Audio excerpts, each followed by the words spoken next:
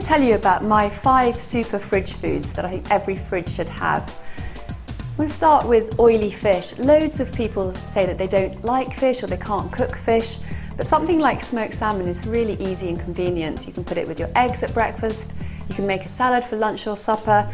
Other oily fish include herring, sardines, tuna.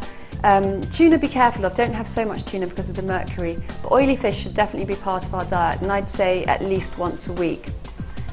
Eggs, that's my number 2 super fridge food. Eggs are so perfect, they're a complete protein, a complete meal in themselves. Eggs contain a great brain nutrient called choline, which is really important for our brain health, so it helps you to think. They're also a good source of things like selenium and iodine, which are hard to get these days from all the foods that we eat, some of the foods that we eat. My 3rd super fridge food are ground flax seeds. These are really great source of protein, great source of good fats, a great source of fibre. And they also contain lignans, which are phytoestrogenic and help to balance your sex hormones.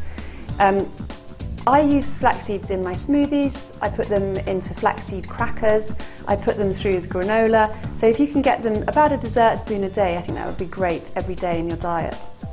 My 4th superfood is coconut oil and coconut fats. People don't tend to use coconut oil, but actually it's one of the healthiest oils to cook with because it's stable at a high temperature.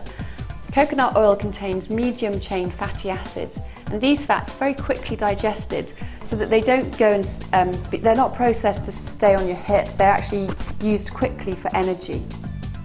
You can use coconut milk in your smoothies, you can use it on your cereal, you can use it in tea in place of dairy if you have a dairy intolerance, it's a great one. And you can buy coconut oil that doesn't have a very strong coconut flavour, which is good if you're cooking something like eggs and you don't particularly want coconut eggs for breakfast. My 5th super fridge food are berries, in particular dark berries, and in the summer we're lucky because we've got a plentiful supply of all of these. The antioxidants, the really important antioxidants called anthocyanins, are in the dark skin around the berries. And strawberries are also good. Berries in general have a much lower glycemic index, which means they don't upset your blood sugar levels. So these are my 5 foods that I permanently have in my fridge. And I think if you should start incorporating these into your diet, you'd have a much healthier diet.